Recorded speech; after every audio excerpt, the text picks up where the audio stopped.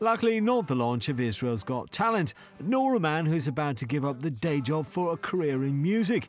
No, this is politician Yair Lapid rocking out to celebrate his electoral success. The former news anchor has led his new moderate party to second place in Israel's election. Yesh Atid, which means there's a future, taking 19 seats in parliament, second only to Benjamin Netanyahu's party.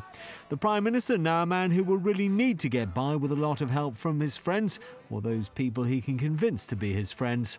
Not a bad result for Yair, who's only really been a politician for a few months.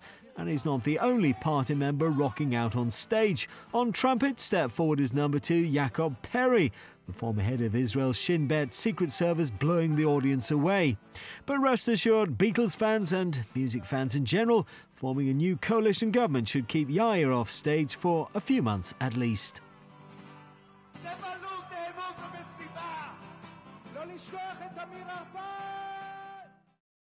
Hi, I'm Lisa, the news editor at ITM Productions, and I'm here to introduce this guy. This is Phil, and we want to tell you about a brand new channel you should totally check out. Hi, I'm from the team at Truthloader, a YouTube channel dedicated to investigative and citizen journalism. We're talking about everything from inflatable space stations to the ongoing situation in Syria. We're also live every day with our Google Hangouts. Make sure you don't miss out on any of the cool stuff going on the other side by hitting subscribe now.